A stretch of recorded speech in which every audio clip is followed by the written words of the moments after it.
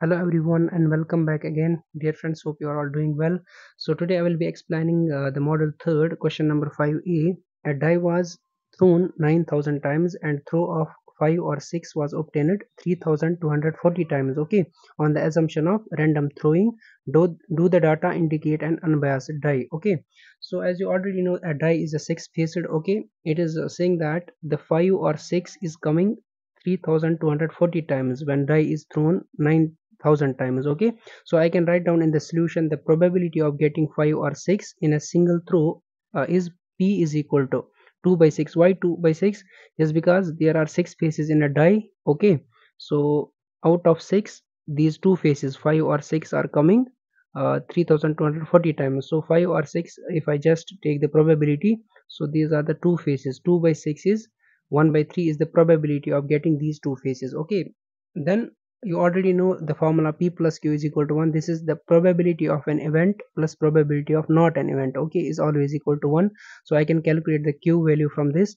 Q is equal to 1 minus p. So q is equal to 1 minus p value is given 1 by 3. So you will get q value as 2 by 3. So later on it will be useful for the formula. Okay, since a die is thrown 9,000 times, okay, as already mentioned in the problem, we are getting the probability for these two faces as 1 by 3. So if it is thrown 9,000 times, I can write down the expected number of getting 5 or 6 faces is equal to 1 by 3, the probability of these two faces multiplied by total number of times the die is thrown, so multiplied by 9,000. Okay, when you just calculate it, you will get 3,000. So this is the expected number of getting 5 or 6 faces when you are throwing a die 9,000 times.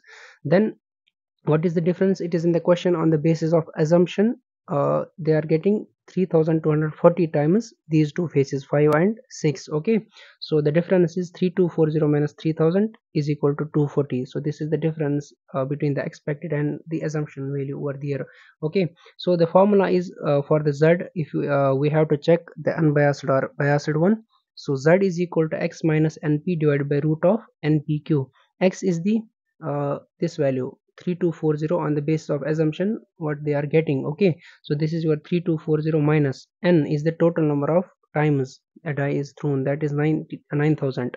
So 9,000 into probability, we have already calculated 1 by 3, so 1 by 3 divided by npq, root of 9,000 into probability is 1 by 3 and q is also 2 by 3, so 2 by 3 is here. So once you calculate this one, you will get z is equal to 5.37.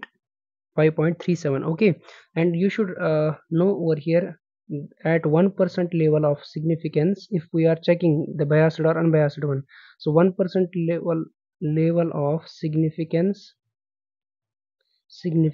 the standard value of z is 2.58.